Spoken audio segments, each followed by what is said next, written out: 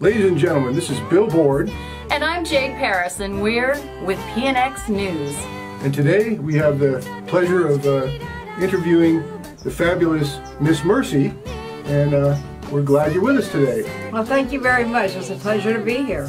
Now, you're working on an autobiography, I understand. It's not out yet, but you're working on it with your co-author, Lindsey Parker. And can you tell us a little bit about Lindsey? Oh, yes, Lindsey Parker. I've idolized her. I mean, I first saw her at Pamela's party, and then I started watching her on Yahoo. She was on TV then, and she was a Yahoo music editor, and she used to amaze me because she had this flaming red hair, first of all, and that always attracts me. However, she was a little bit different than anybody else. Like, she got very upset when Leonard Cohen died in the middle of the news broadcast on you know, normal news. And I idolized her, and then we went out to dinner one night, and I said, well, something. She goes, your stories ought to be in a book. And I said, well, you know, that would be great. She goes, well, I'll do it. And I said, okay. So anyway, we agreed to do it. Can you tell us a little bit about the book without giving up too many of the secrets? Like, what's it about in general? It's basically my life story, which it has name dropping of some famous people in it, famous sessions, and it's also about other things that aren't really talked about in any other book. I want to hear about Haight-Ashbury. Yeah. Well, I got to Haight-Ashbury. First I went to North Beach with a girl that was a beatnik in like 10th grade, Monty Moore. And we would go to North Beach with city lights and all that, but North Beach got infiltrated by the mob and tourists. So they decided to get the heck out of there, and they moved over to across the street from Panhandle Park into a place called the Blue Unicorn, which was a coffee house. And in that coffee house is where all the beats would hang out. And there was also the Longshoremen's acid trip. That was about '66, I believe. And then suddenly everybody was like hippies, not hippies, everybody was beatniks, so they were antisocial. And then the younger generation, they moved there because it was low rent. And then the younger generation started to mix. And then Bob Dylan actually plugged in his guitar and made the folk singers or the beatniks very upset, and started like a whole new thing going with the hippies. And I don't know where the hippies got their name. Is it from I'm hip? I don't really know. But Haight-Ashbury started to bloom. This is my opinion. Anyway, Haight-Ashbury was beautiful, old Victorian houses, beautiful long, yes. It was not a hippie with a rose in their hair and a pair of blue jeans and sandals. It was long gowns like the charlatans and we wore, that we would call the freaks, basically. And kind of like an Aubrey Beardsley drawing or a Fellini movie, which reminds me, I did Skidoo from there with Otto Preminger about Jackie Gleason taking acid. I was an extra. That was pretty much fun. Oh, yeah. I think Harry Nielsen did the I think he did. And Carol Channing was in it. And, oh, I love her. Oh my God, it was nuts. So we were like freaks, so we would buy all our stuff like at, Fillmore, Fillmore, the old opera, long dresses and everything. And we would go to the Fillmore and the Avalon, which started united things like the 13th floor elevator with Jefferson Airplane, and then Muddy Waters, and then Otis Redding, and it became quite the scene. But then what happened was drugs became, and we're not only talking LSD, we're talking really hard drugs like meth, and a lot of the dealers were found with like their arms cut off, independent dealers. So the mob basically moved in on that. And anyway, I got in trouble for being there, and I was under arrest with the juvenile authorities, who told me to come home. I did. They arrested me again, and they gave me a day off, and I ran. Wow. Okay, and that's when I met Jim Morrison, actually. He came up, his girlfriend, my friend that lived in my house, Pamela, and the Doors were playing at the Fillmore, and she came over with Pamela Morrison, and she was the drummer's girlfriend. So then we went to the rehearsal with the Doors, and that's when I sit kind of next to Jim Morrison and go, You met Jim Morrison? Oh, he was right next to me. Oh my God. I said, oh my God, maybe I'm going to change my mind about LA. So then when I ran away, I ran down to Laguna Beach with my first boyfriend, Bernardo. 6th cover of Rolling Stone were on. And then he moved to LA, and he was living with prostitutes, lived next to a very famous guy named Vito, who started a lot of stuff, dance-wise. He was very famous, and everybody was over, like Sal Mineo, all these different people. And so in the house next door with all the prostitutes was a really cool chick named Miss Christina Furka. And she ended up being my speed. We did speed together. What speed was down here, it really wasn't common down here. And she became Zappa's, unknown to him, of course, nanny. And so I went up to see her, and the GTOs had already been formed, but when he saw me and Cinderella, he said, put them in it. So that's how we got there. Oh, cool.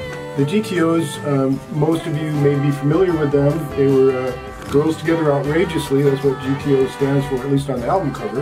And outrageously only, Eddie, often, Eddie, oh, you want to fill in there. But I happen to have the album right here. And this is a reprint, and hopefully Mercy gets some royalties out of it eventually. But it's a beautifully packaged. That's the fat one's me. What did you do in the group? What did we do? We wrote songs. Did you sing or did No, well, we did sing the songs. Okay, that we wrote. He said, sit down and write songs. So Pamela and I basically, a lot of it's spoken word, but Pamela and I basically wrote songs. I worked with Lowell George on one, and on the other one, I forgot who put it together with me. I think Cinderella did actually.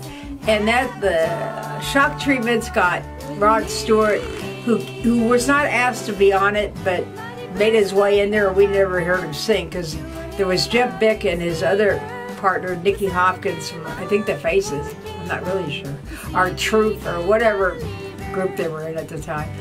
And Rod just, you know, got up to the microphone and started singing and took away my song. And I said, just let this guy sing. Okay. this guy actually, this rooster sing. We call him Rooster. And Lowell George did the other one, and Pamela did 2 songs too. But most of the rest of it's spoken word. But the mothers are on it. But he's an amazing person. He was like the greeter. He put together everybody. What do you call that? He was like an entrepreneur. I don't know. A scene maker. He put conduit. Everybody together. Like one day we were walking down the street, and Mick was, I already had known Mick Jagger, and Mick was in the studio at Sunset Sound recording, and Mick sent somebody out. Somehow we sent a message to Mick, and he came out and got both of us. And they were doing what were they doing? I think they were doing Sympathy for the Devil. And I said, you're really messing around with the wrong thing.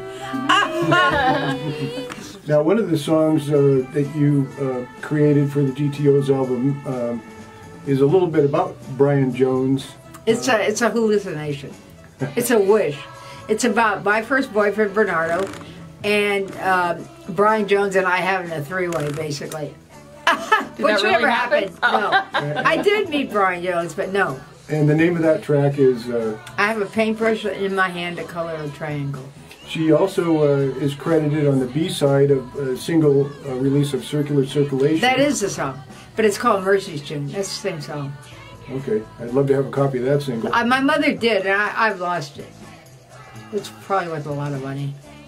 So, yeah, I'll bet. Now, in those days when you were the GTO hanging around with Frank Zappa and things, you also got to know Alice Cooper, right? Wow. Okay, the situation is... Okay, first of all, I must say that I was not a fan of Frank Zappa's yet. Okay, so getting thrown into this group, I didn't understand him and how great. I didn't like the Mothers at all because I don't like gimmick groups. I'm sorry. Even though I was the biggest gimmick of them all, I didn't particularly care for gimmicks. So anyway, we lived in a motel called Landmark where Janice was found dead later. And there was the Chambers Brothers. There was Shep Gordon that became Alice's manager. Miss Christine was dating Alice. Alice was actually Vince. And lots of other people, like 10 Years After, Earth, Wind, and Fire. Everybody stayed at this place. And so they started getting influenced by us, basically. And it's in the documentary Super Duper Alice Cooper that we actually influenced him. Okay. And Miss Christine would dress him, and just he became Alice. I heard back about 1971 or so, around the time Love It to Death was released, he had a coming out party, and somebody popped out of a cake. Yeah, it seemed like it was me. Actually, there's a picture of it, and you can find it. It's from the Times, and you can find it. I was asked to pop out nude at this Alice Cooper. People thought Alice Cooper was a girl. There was Richard Chamberlain, that great actor that had a crush on that was gay. And there was lots of other people like that poet, Rod McEwen. And it was a big in thing, and they thought Alice Cooper was having like a coming out party, but it was a girl. I do want to say my new book it's going to cover some very, very, very, very, very rainy days and some very scary experiences. Something that you actually is scary than you actually could see in these bloody movies.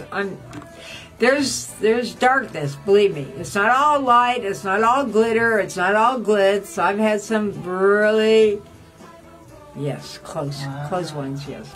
But stay tuned to PNX News, and we'll keep you updated. All right, well, this has been Bill Board. And Jade Paris. And Miss Mercy, adios. And you're watching PNX News. PNX News. Back to you in the studio.